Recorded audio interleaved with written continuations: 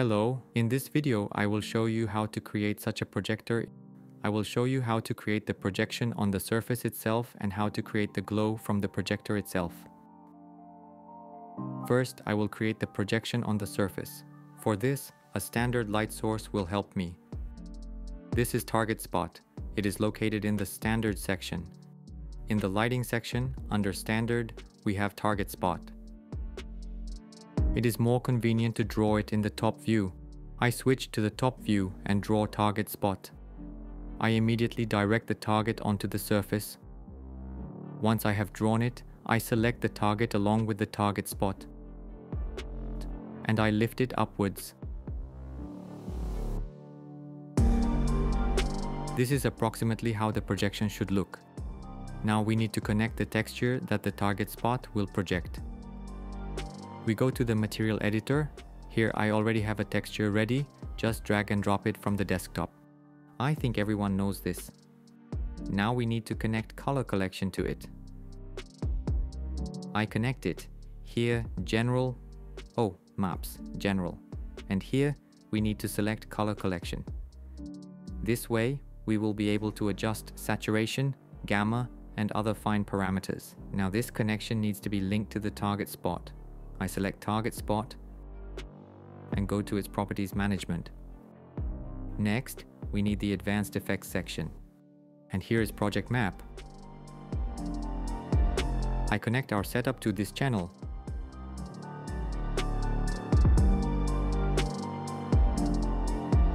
I connect it in instance mode. That's it.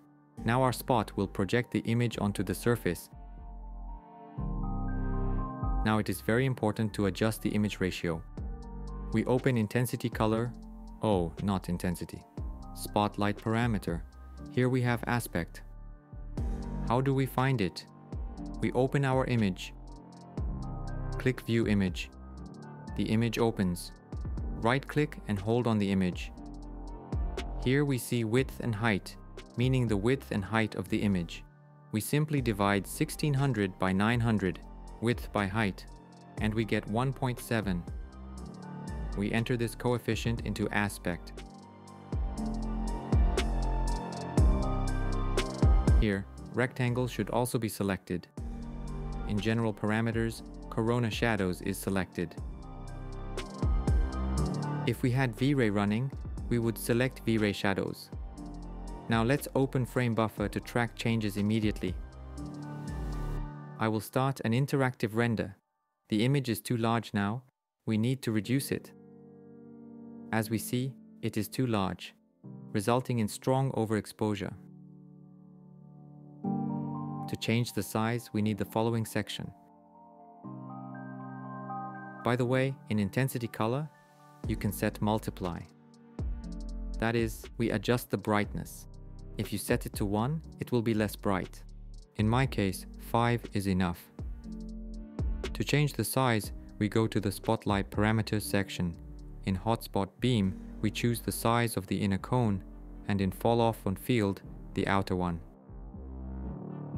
Now everything is set up. Between them, the value is the transition from one cone size to another. Basically, this is how spots are made in light sources on walls. We can also control the outer and inner cone. For example, I will now set it to 50 and 70, while adjusting the outer cone. Now I will move the spot a little closer. Now it is very close to the window.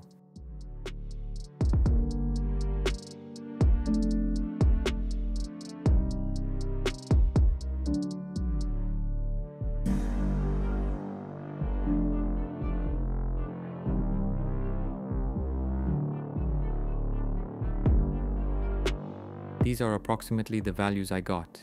The inner cone is 72 and the outer one is 78. It turned out pretty well. Now let's see how to adjust the image.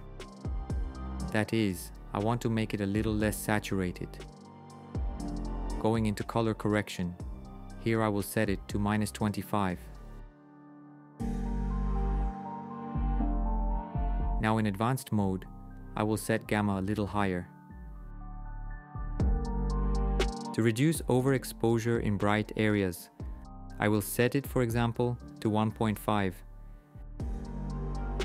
And since the image has become brighter, let's reduce its brightness a bit. In RGB, I will set it somewhere around 75. Okay, I'll try reducing gamma a little. Apparently, it's too much. I'll set it to 1.3. And I will leave the brightness at 75. The only thing, on the actual target spot, I will now reduce the brightness. I will set it somewhere around 3. Yes, 3 is already pretty good. We can even slightly reduce the saturation, set it to 35. Great. If the brightness is too high, we can even reduce it. I'll set it to 70. Yes, now it's pretty good. So, our image is ready. It is projected onto the surface. Now all that's left is to create the glow effect from the projector. To do this, I select the surface onto which the projection is being cast, the spot that projects, and select the projector. Isolate them with Alt+Q, switch to top view. And here we need to draw a box. It doesn't matter what size it is, we just need to create it now. Then I convert it to editable poly. Go into vertex editing and draw something like a cone, from the projector itself to the surface onto which we are projecting our image.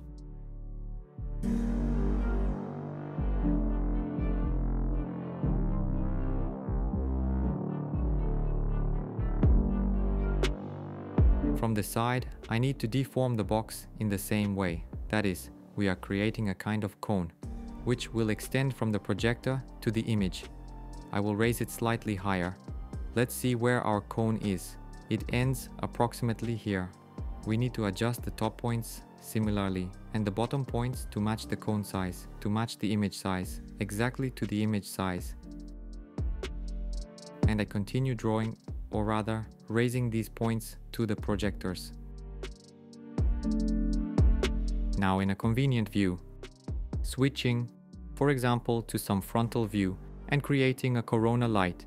I create corona light in the shape of a disc, and I draw it where the lens is, from where the projection light will come. I have drawn the lens.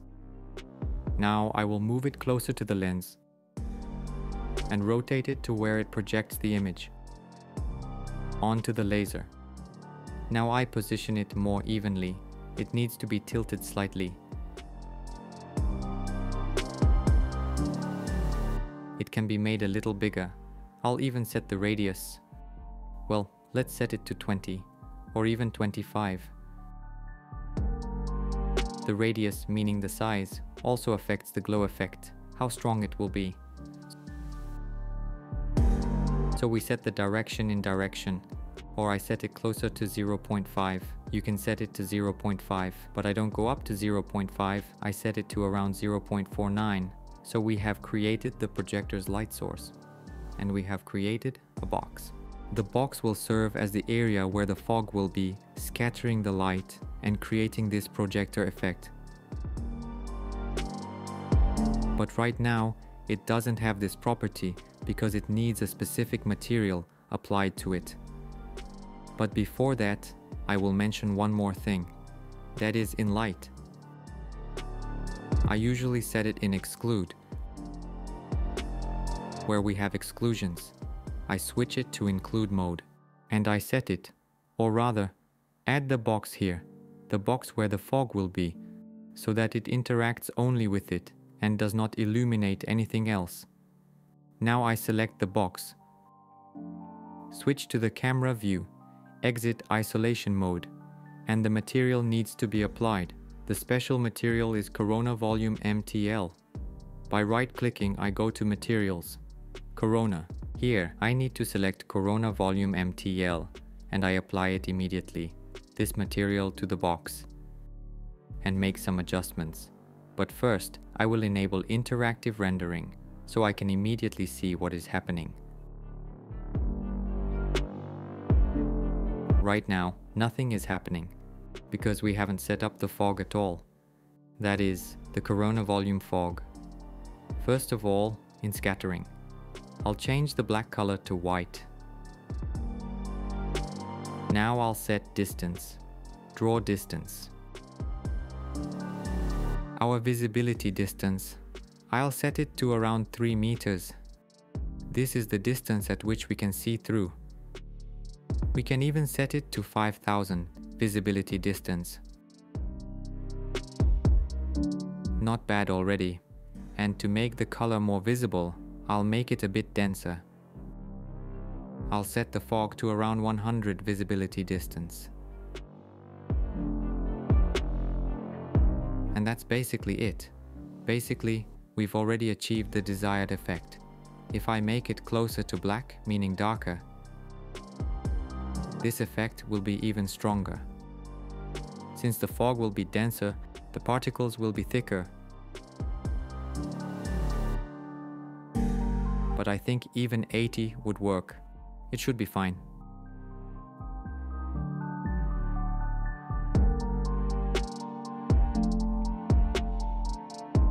I set in the light source, in this disk light source, the brightness to about 700. Because the effect was barely visible at all. It can be reduced. I increased it for demonstration. And I set it in directional. I'll even show you now how I set it, so it's clearer. Selecting the disk. And here I set intensity to 700. My value is set to default units. And then, in directional, I set it to 0.49. That is, I set it up to 0.5. If you set it to 0 here, the effect will not be as extended up to the image. So it needs to be stretched as much as possible. That's why we set the direction up to 0.5. Basically, you can set it to 0.5. If you set it to 0.6, it will be directed like this. Too much. So I think the most optimal option is up to 0.5. I usually even set it to 0.48. In this video, we looked at how to create a projector with a glow effect. If you have any questions, ask them in the comments. I'll try to answer them all. If this lesson was useful, subscribe to the channel and leave a like.